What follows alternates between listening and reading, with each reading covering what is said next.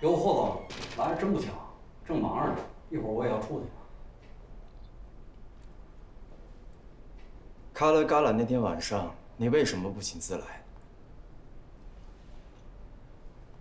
霍总，我跟你说明白一点，我没空搭理你。我为了迁移。到底发生了什么？你最好一五一十的告诉我。霍总，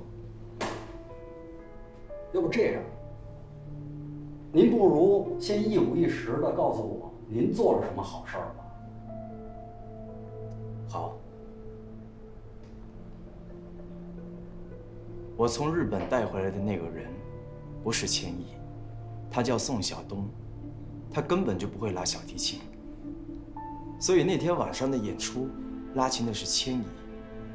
我知道，从宣布复出到演出那天，所有的一切都是你在安排。没错，你当时欣赏演出的样子，我还记忆深刻。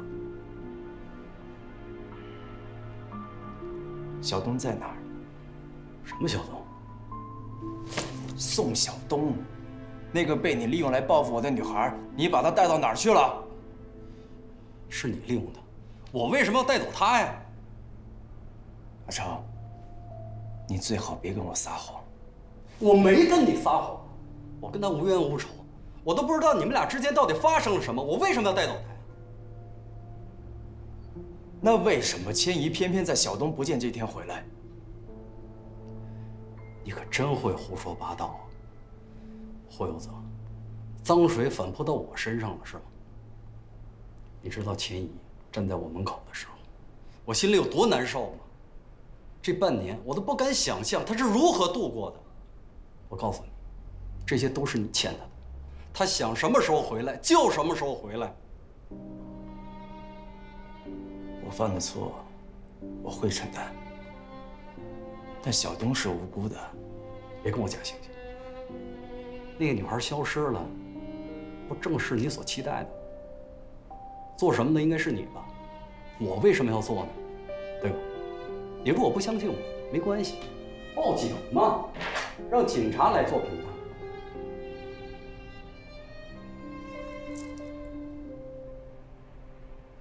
你怕了？你为了帮千怡，我不怪你。但是你劝劝千怡，不要让事情发生到不可收拾。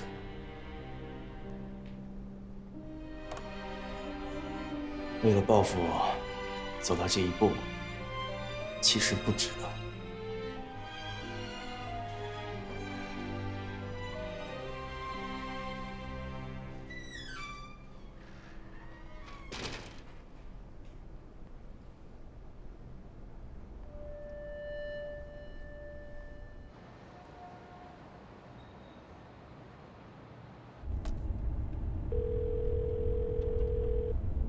我问过了，不是阿超。你确定吗？他不害怕报警。如果他真的帮千怡带走小东，不会这样的。有没有其他人知道小东在你那儿？千怡怎么会知道去你那儿找小东呢？难道他一直跟着你？难道是梅子？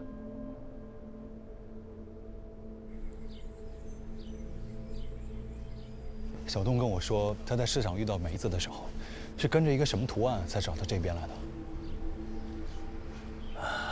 图案，来，就是这个。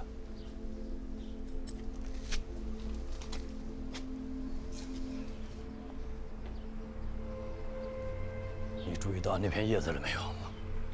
那片叶子就是指示的方向。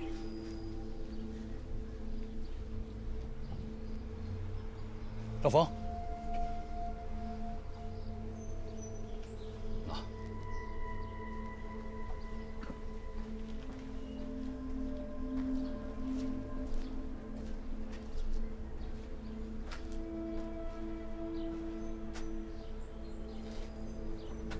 老冯，你看这个是不是？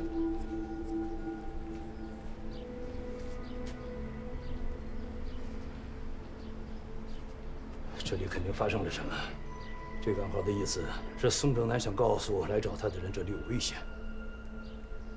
对了，梅子跟我说过，宋正南好像是惹了什么人，但具体谁不知道。然后怎么了？然后第二天新闻就说，宋正南闯入了霍佑泽的家，那就是说，宋正南逃跑和闯入霍佑泽家，大概是同一天。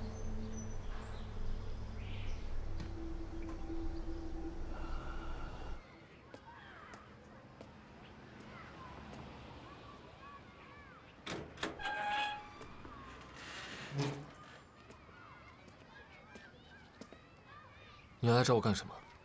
你知道千一要跟我结婚了吗？你是过来跟我炫耀的吗？好，恭喜你们。哎，你完全不在意吗？既然千一特地让我离开，我还能坚持什么？你是说千一来找过你？我说了，千一特地来告诉我，让我不要再等他，所以你可以放心了，大可不必过来跟我强调一次。 我不是这个意思，千一有没有跟你说别的？他说他感受不到爱了。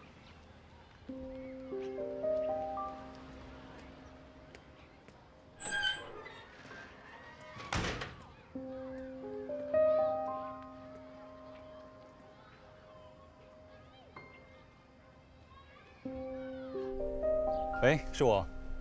应该不是齐帆。你是不是派人找过宋正南？ 没有。都这个时候，你还要隐瞒？宋正南去过你家之后，就有人找他。不是你，还可能是谁？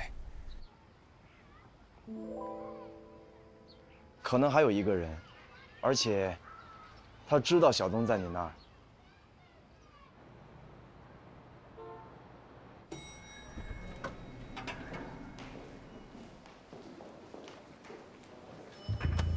呀！哎！你干什么？听说你在跟踪我。你别乱说话啊！难怪那天李先生买烟，你废话那么多，你挨打真是活该。说吧，你还替你们家主子操心多少事情？别欺负他了。何总，何总，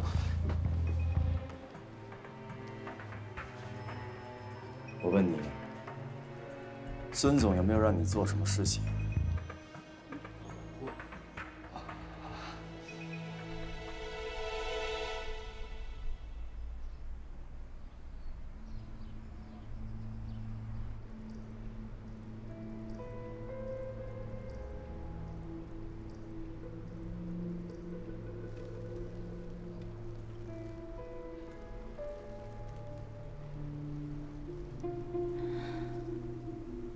现在的技术真是发达，可以做的一模一样，连眼神都跟我一样。难怪所有人都没看出来。我做不了你，我试过，完全不一样。所以你的意思是，霍佑泽爱上了一个跟我完全不一样的人？ 他不爱我，是吗？是啊。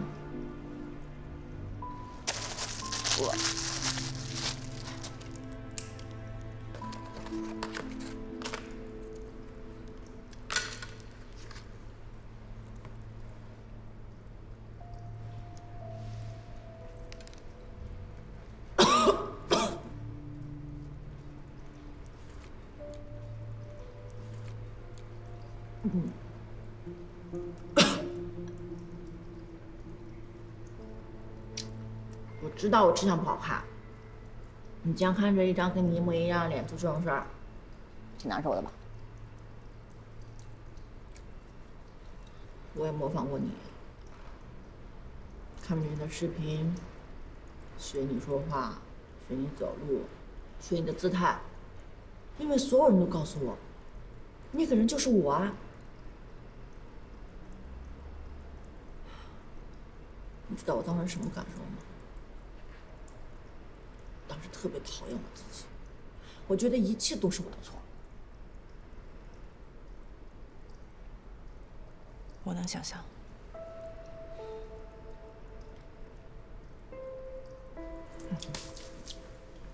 既然现在记到本尊了，以后那些操心事儿我就不用再管了。罗千一小姐，我真的希望你可以坦诚一点。如果你不做那些身不由己、言不由衷的事的话，可能日本的事情就不会发生了。从某种程度上来说，我是受害者。你是说我不够坦诚？对啊，你对齐帆、对佑泽、对你自己，其实都不够坦诚。我一度以为我自己是个渣女。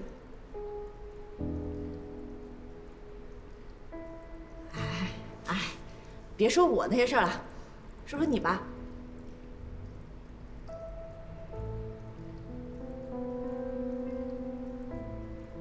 你那天看见我了，为什么没告诉佑泽？就让他觉得你已经死了，多折磨他几天。这样我是不会再回去了。那你回到他那儿，我就消失了。可是他爱上你了。但是我不爱他。姐姐，你想想，其实咱们两个可以联手，在这个世界上面能够完全体会你的恨的人，也只有我了。霍佑泽，他抢走了我的身份，抢走我的名字，抢走我的脸，抢走我的一切，他就是罪魁祸首啊！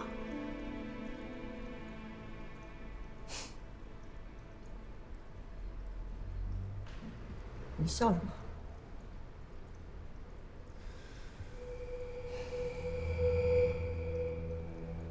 我开始有点欣赏你了。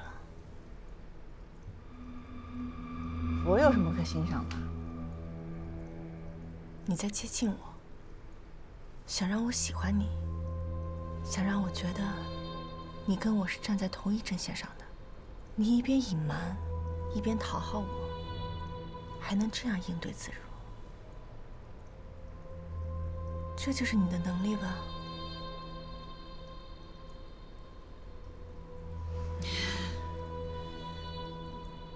那对不起了。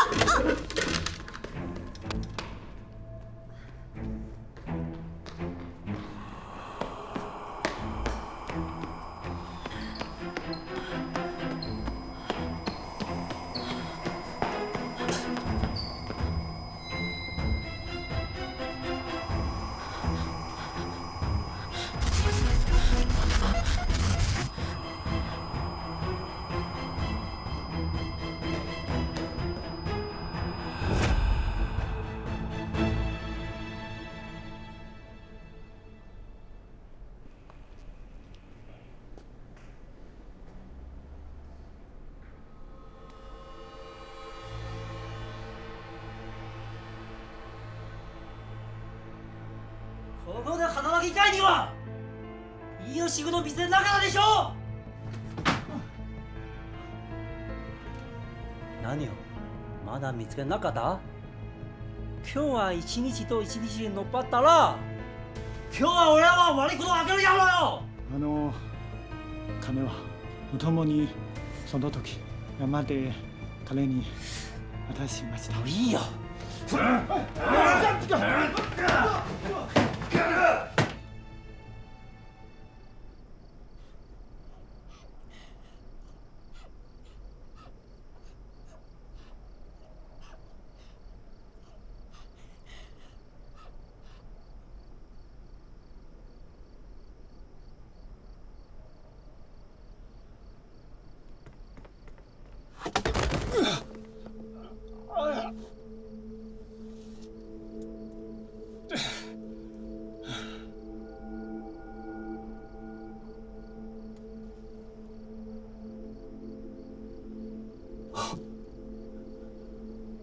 我认识你，你的脸，我明白了。你男人叫什么来着？霍佑泽。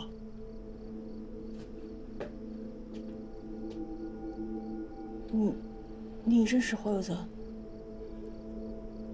做笔交易吧。什么交易？你带我找到你男人，花一笔钱，还你自由，怎么样？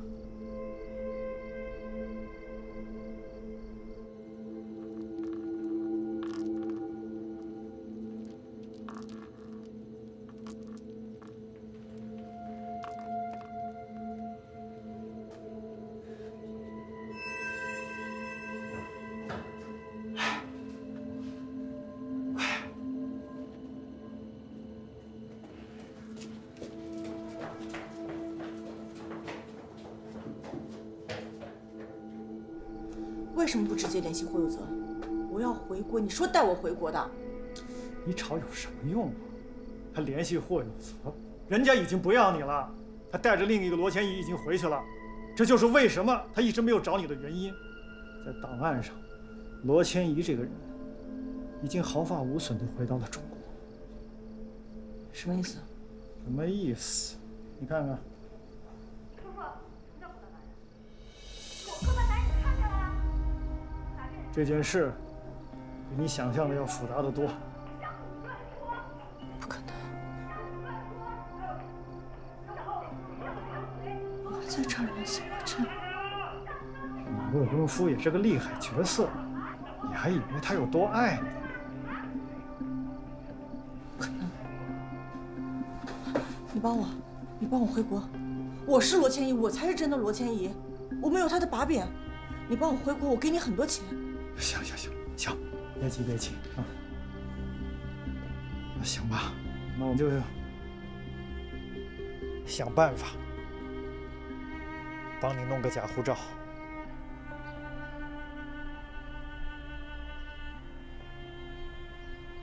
本来很简单的事情，现在搞得这么难办，你这么着急干嘛？一手牌胡打，我的安排全被你打乱了。你能有什么安排？无非就是谈个好价钱，把我们都卖了。你要是不露面，他霍有泽就是杀人犯。你知道这个信息值多少钱吗？我可是赌命过来的，我当然要有利可图。你现在在干什么？玩过家家啊？你以为这样就可以报复霍有泽？我就是报复霍有泽，逗他玩，很开心啊。他要是不在乎，索性将计就计，你怎么办？可是他在乎。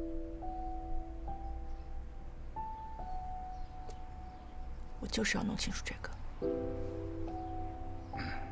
你急什么？你不过是要钱而已，到时候照样可以拿到。你胡来是你的事，我不会就这么罢手的。你在畅想自己婚礼的时候，我可是每天在外面跟要饭的一样。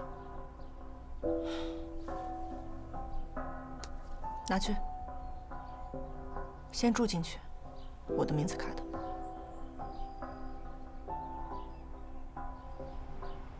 谢了。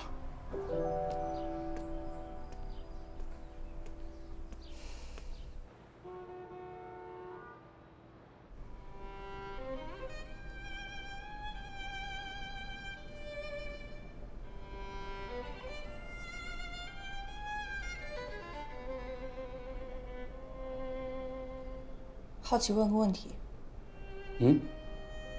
我和他有什么不一样？谁？哦，你说那个千怡呀？她大大咧咧的人。大大咧咧，就是比较坦诚。坦诚，那倒没太感觉到。你跟他接触多吗？不多，都是他主动来找我的。为什么？他很执着。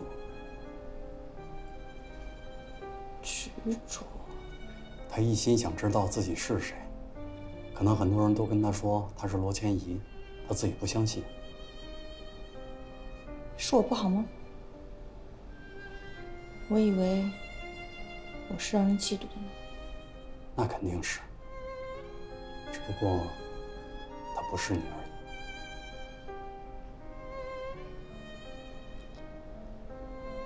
看样子你还挺喜欢他的嘛。实话说，挺可爱的一个人。他跟你不一样，但是很有感染力。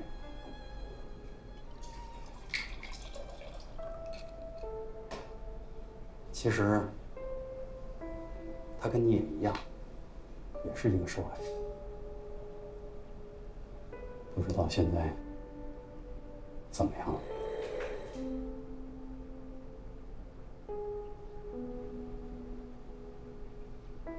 不知道啊。这一切，如果说谁真的有罪的话，那也只有霍有泽一个人有罪，不是吗？是吗？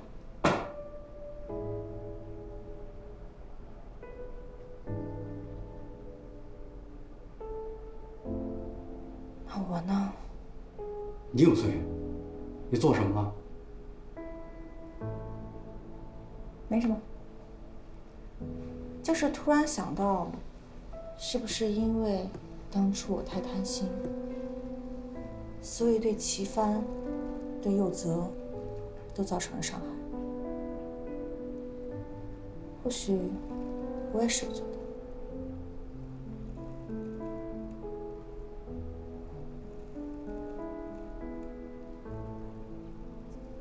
想什么呢？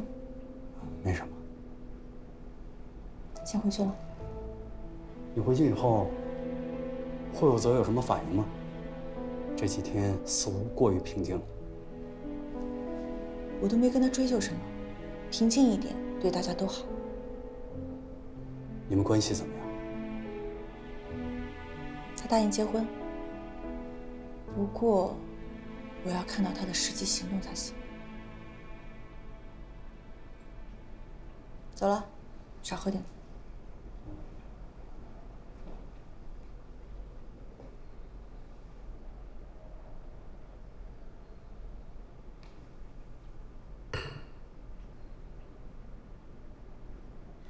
找人写一些文章，把霍总和千一恋爱的细节透露一点。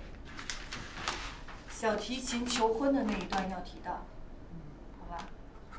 差不多。还有，没有必要特意去针对齐帆这个人，把事情解释清楚就好了。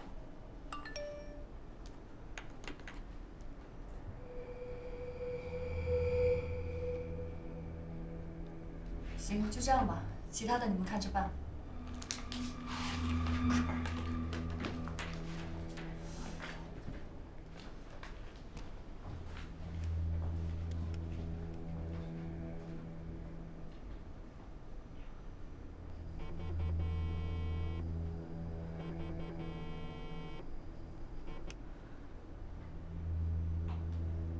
喂，怎么样？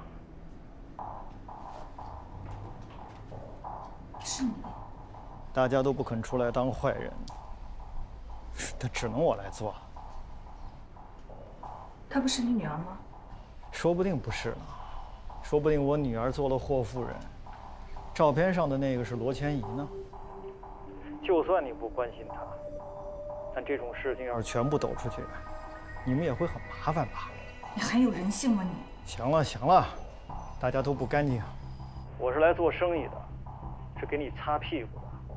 我告诉你，我带走我女儿，你老板接回自己老婆，各归各位，你考虑考虑。什么条件？1000万美金。他霍有泽花100万美金给未婚妻买了一把小提琴，我开价1000万美金不过分吧？钱准备好，我帮你永远守住这个秘密。从此，宋晓东不会再出现，而罗千怡回到霍有泽身边。你觉得怎么样？你要的这笔钱可不少啊，我能相信你吗？你必须相信我。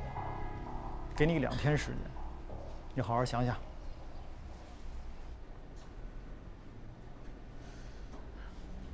刚才是谁的电话？哦，你怎么来了？发生了什么？什么钱？你要相信谁？没什么，就是一些狗仔，我可以处理。你不该瞒着我。我可以处理好。如果是跟小东相关的事情，我一辈子都不会原谅你。我问过小丁了，你找那个宋正南干什么？为什么私自接触他？佑泽，宋晓东他只不过是回到他爸爸身边，他爸爸只不过是跟我们要一笔钱作为封口费而已，给他就是了。在这之后就不再是我们要负责的了。你说什么？不是吗？你从雪灾把人救回来，你已经不欠他什么了。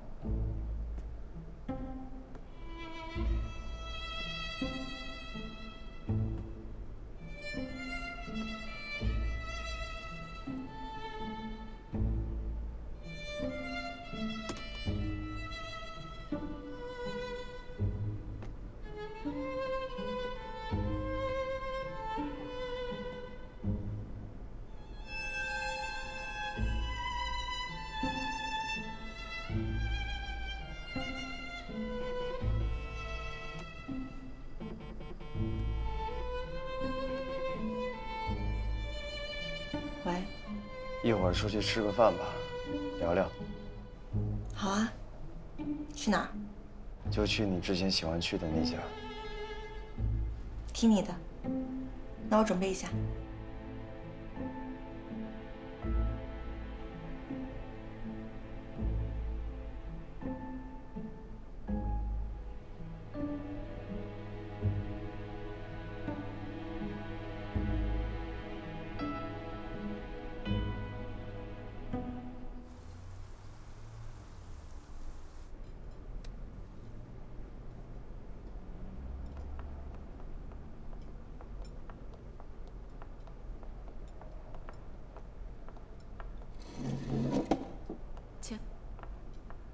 请问可以上菜了吗？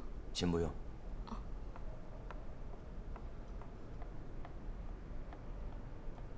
好久没来了。是啊。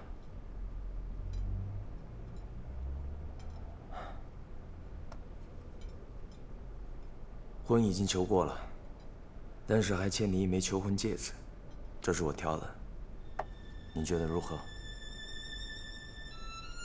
直奔主题了。你就没想过，索性娶了她？你和他，我没办法混为一谈。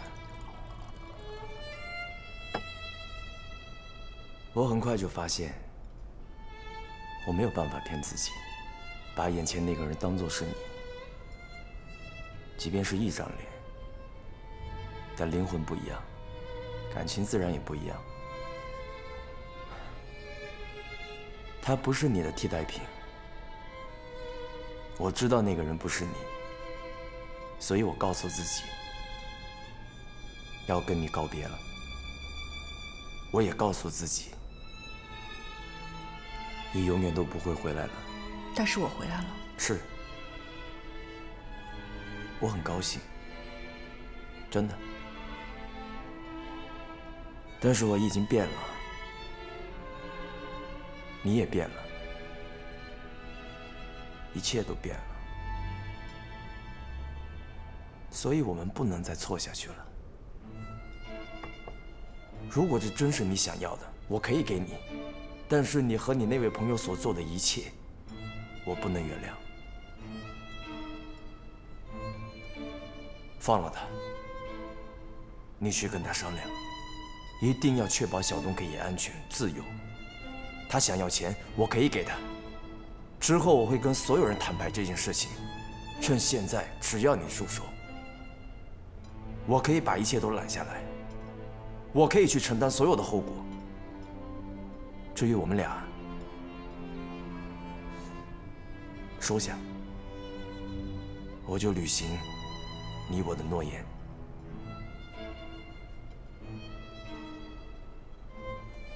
但是千一，这真的是你想要的吗？为什么？把他救出来对你有什么好处？你就这么着急，想让全世界都知道你做的那些丑事吗？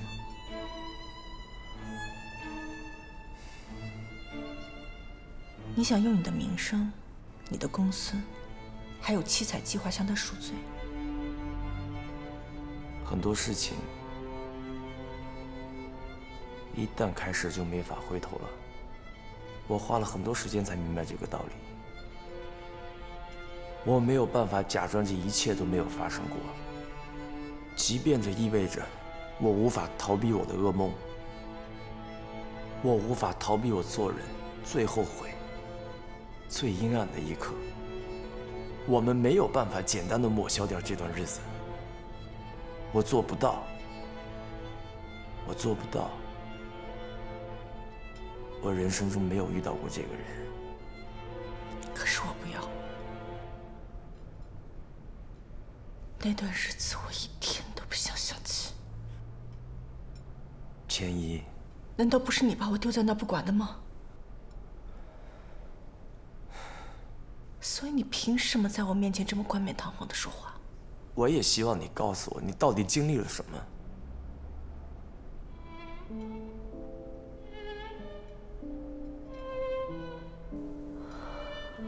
我可以告诉你，在把我被夺走的一切拿回来之前，我是不会让你解脱的。你想用钱解决一切，你想的太简单了。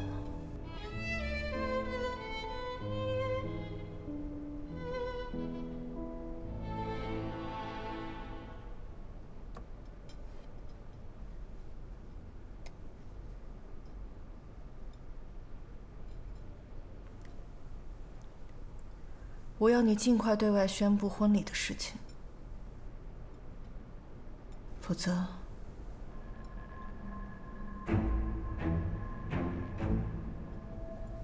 我什么都做得出来。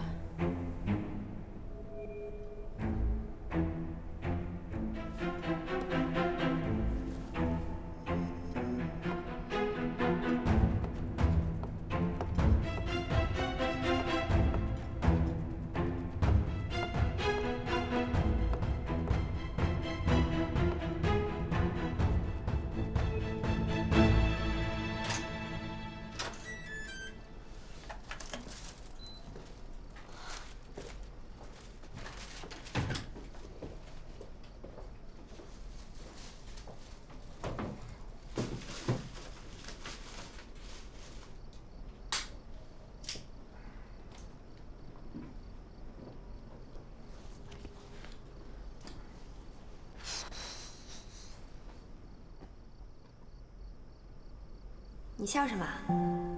就是觉得很踏实。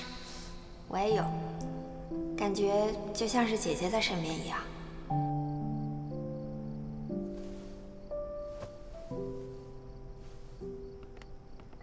啊，这几天拿这个联系。哦，爸，你后来找过那个女人吗？找了。她认识小东吗？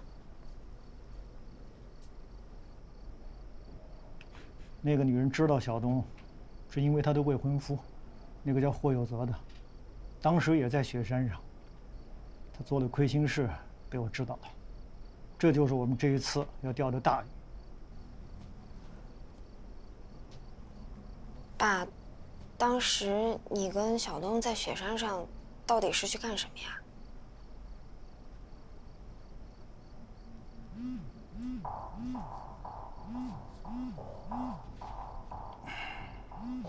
你先休息休息。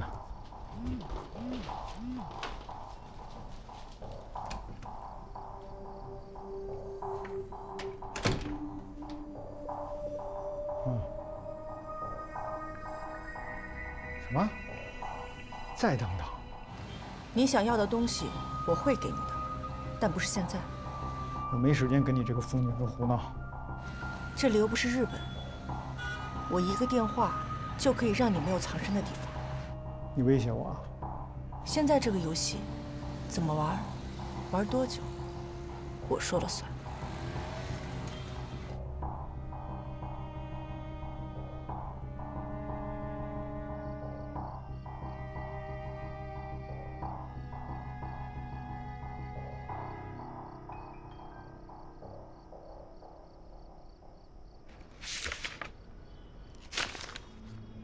你打发要饭的啊？不够的话，可以继续给你，我不在乎。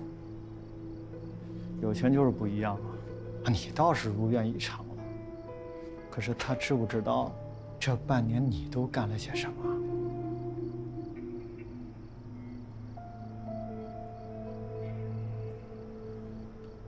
霍佑泽答应给钱，按照你开的价。不过他的条件，不是要你为他保密，而是要你放了宋晓东。放了？让2个罗千一在外面晃荡，对他有什么好处？他觉得欠宋晓东的，想要对全世界坦白自己做了什么。他霍佑泽要美人不要江山，我们家小东是真爱啊！当然，说是真爱，他其实也是偷了你的脸。真替你感到可惜呀！你到底交不交易？钱我当然要，只是小东是我养大的，凭什么给他霍佑泽？我倒是挺好奇的，这个宋晓东真的是你的女儿吗？你这么绑着她，像绑犯人一样。哎，这个你就不要操心了啊！他那套蟑螂的生存本领，可是我手把手教给他的。只是孩子不听话，做父母的也有为难之处。而且我没说我是个好父亲。总之，等你玩完你的过家家了，我的事情还是要办的。他要江山也好，要美人也好，我都有办法跟他玩下去。